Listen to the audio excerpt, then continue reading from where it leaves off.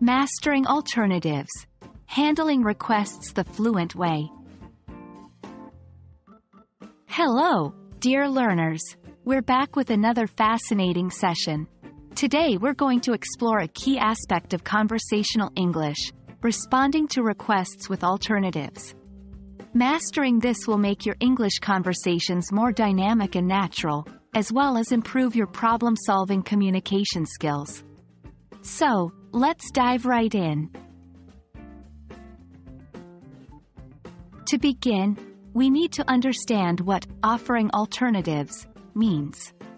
When someone makes a request, they usually have a specific outcome in mind. But sometimes, you may not be able to fulfill that request exactly as asked. Rather than just saying, no, or, I can't, you can offer alternatives. Offering alternatives means suggesting other options that might also suit the person making the request. Let's take an example. If your friend asks, "Can you give me a ride to the airport tomorrow?" and you can't do it, instead of simply saying no, you might respond, "I'm sorry, I can't do that tomorrow, but I can take you on Friday, or I could help you book a taxi." Knowing the right phrases can make offering alternatives easier and more natural. Here are a few handy phrases. 1. How about?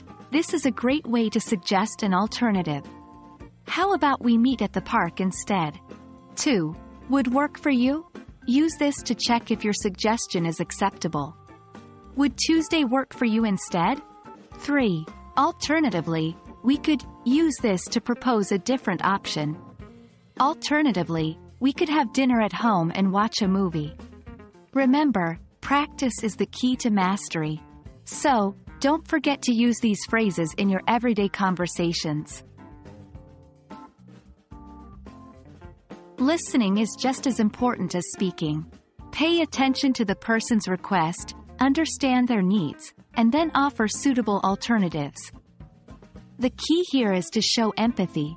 Express regret if you can't fulfill the original request, and then present your alternatives. For example, if your friend says, "Can you help me move this weekend?"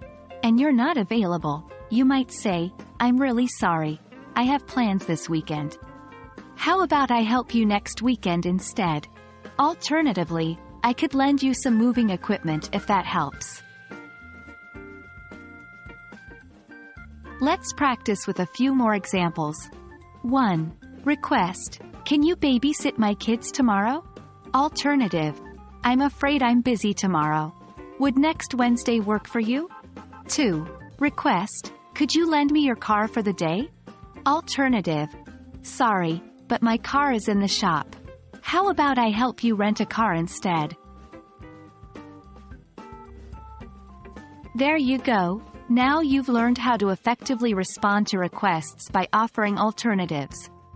This will not only make you a more resourceful speaker but also a great listener.